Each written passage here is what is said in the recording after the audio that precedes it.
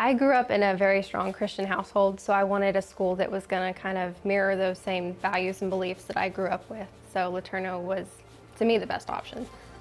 I chose LeTourneau, I was guided going through looking at different nursing colleges, and my mom had mentioned that LeTourneau had a nursing program, and I looked at it and saw the credentials #1 in the state, and I just kind of knew, just got the feeling that I was going to wind up there.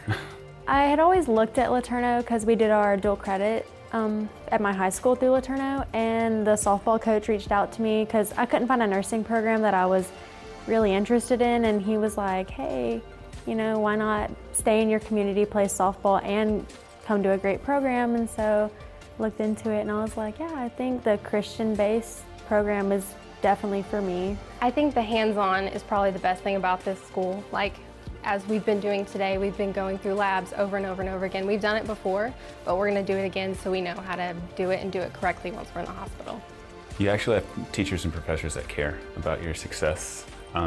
They are very hands-on, very tactile when it comes to everything, and if you need it explained in several different languages, they'll be more than happy to take the time not only to explain it in those different languages, but learn how to communicate in them as well too. So that's the biggest thing, and then just the community and the family that's formed within the classrooms is bar none.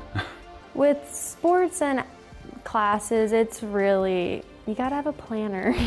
And you do have to make some sacrifices, and typically as a student athlete you have to make a sacrifice to the athlete side of things because schooling comes first, and they know that, and they will always be willing to work with your schedule. The LeTourneau community has kind of just become family to me.